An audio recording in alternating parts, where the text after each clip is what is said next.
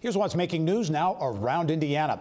We've been telling you for some time now about an old coal mine in southern Indiana being transformed into a craft distillery. There's more to that story.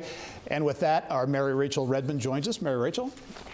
That is absolutely right. So last week we told you they're going to be bellying up to the bar at an old coal mine, but there's a lot more to this than just sipping a few adult beverages. Fishers-based Land Betterment Corp is turning this defunct coal mine into a distillery. I had boots on the ground about a year ago, and last week I got a chance to catch up with the brains behind the whole operation, and they tell me I wouldn't even recognize the place. All of that dirty coal refuse completely gone. And the land, well, that's been completely flattened, and all of the heavy-duty equipment you see is all on its way out as we speak.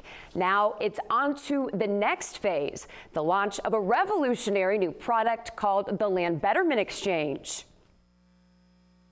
We're actually helping drive capital back into these rural distressed areas by providing a true carbon offset.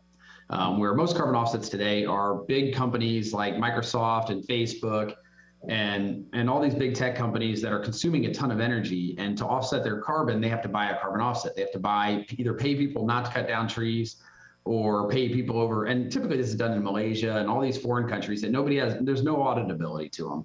And so what our passion is at Land Betterment is to drive that capital back into rural distressed America. And I mean, you go into these areas of fossil fuel related industries that have been shut down and start bringing that capital of Microsoft and Facebook and these companies, get them to invest in America, get them to invest back into buying carbon offsets that are provided in the US that have good auditability, that are truly benefiting the environment, because we're not paying you not to cut down our trees. They're actually paying us to plant trees and also reclaim these environments. And obviously this project is to plant an apple orchard is our passion and our goal, which will help offset the environment. It's providing a true carbon offset that people can see and touch and feel here in America.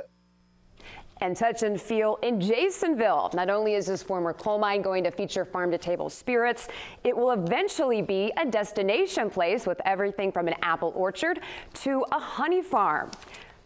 So, all right, exciting stuff. Yeah, when does it open up? They're thinking next spring. Okay. So not too far away. Yeah, a big transformation.